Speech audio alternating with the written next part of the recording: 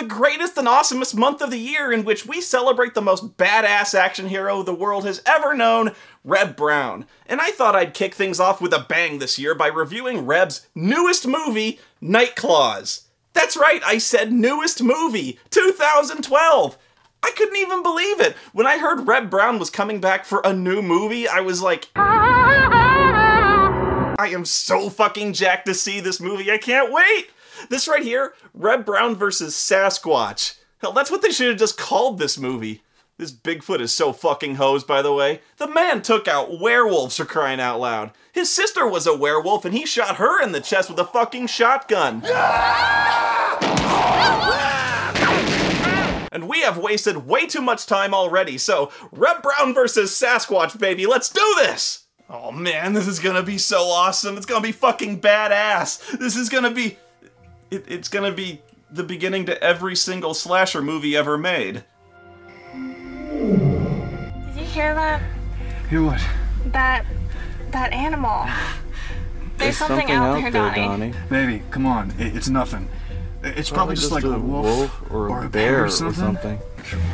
Well... Oh, come on! This was hack screenwriting in the 50s! The only thing that would surprise anyone with a setup like this is if they got naked, had sex without interruption, and just went home.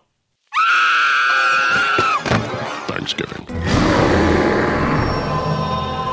I know you heard that. I know you did. Yeah, I did. Then go out there and check things out, or we're not finishing anything. Go check it out? The fuck you think he is, the Beastmaster? The fuck's he gonna do to a bear? Here's a smarter idea. Why don't you drive a mile down the road, pull over, and fuck there? This is so cliche. I thought at first there's no way they're actually opening a horror movie in 2012 like this. I don't know, I just thought the director has to be doing something clever, like having the actual characters of the movie watching a cheesy horror movie, and this is the scene in it, and then laughing at how predictable it is. The plot is all wrong. Why do they do that? You know what's sad? Even doing that is cliche. You can never have sex. Okay, Jesus. Wait, here comes another. Hearing. Predictable. I knew he was gonna bite it.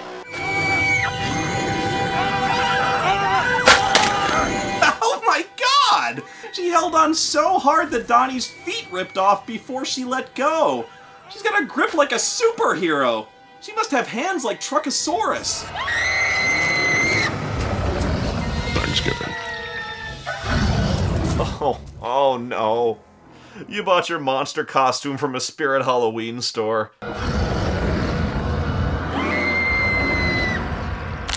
That's like a half step up from the squishy sound from The Ring.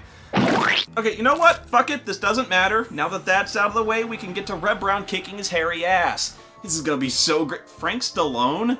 Well, this could be a good sign. You know, Reb Brown teams with Rambo's brother. Wow, look at this footprint. It's fucking perfect. It's got like 90-degree angles. Does Bigfoot wear 3-inch platform shoes? Okay, so it's the next morning and the cops are scooping up what's left of the dead bodies. It's a mess too, because Bigfoot does not fuck around. Talk about losing your head over a girl. Reb Brown here plays the small-town sheriff Joe, and I bet he's like a hardcore walking death wish cop who doesn't play by the rules. Sorry, I haven't had my coffee yet. What's going on? Or not. So what the hell happened here, Roberta? Well, good morning to you too, Joe. I'm sorry, you're right. Good morning, Roberta. It is a lovely day this morning, isn't it? Say, I don't suppose you could tell me anything about those 2 horribly eviscerated corpses we're standing 10 yards from. You know, whenever it's convenient. Williams, come over here. Yeah, check it out. There's a GIF file on the car here. What the hell could have done that? I don't know. Coroner said it must have been some kind of animal. No! So what? You think we got some kind of serial killer wacko on our hands? Let the coroner report tell us. But in the meantime, we should shut down the parks and the campgrounds just to be safe. He wants to shut down the parks? It sounds kind of familiar. Larry, we have to close the beaches. Okay, if I were a cheesy, completely uninspired knockoff of a 70s monster movie, what would I do next? I got it. I'd have a greedy, corrupt mayor who won't let him close down the parks because it'll cost the town valuable tourism revenue. It's real bad timing for something like this to happen in our town. It's summertime, Joe. Bam! God, I'm good! It's summertime, Joe. Amity is a summer town. We need summer dollars. We have the Pumpkin Festival coming up and other things, and the last thing we need is this kind of publicity. Oh yeah, I'm sure the Pumpkin Festival just brings in millions. The town economy would collapse without all those pumpkin tourists. We normally get over 100,000 visitors to this township during the festival, Sheriff. We rely on that income. The township needs it to survive. Look, we depend on the summer people here for our very lives. You are not going to have a summer unless you deal with this problem. Why would people be afraid of going to a pumpkin festival in the middle of town when the animal attacks are obviously taking place in the woods? But you could possibly avoid a disaster for us by keeping it quiet and getting it solved as quickly as possible. We can't! The press! And please, try to keep the press out of this. You yell shark.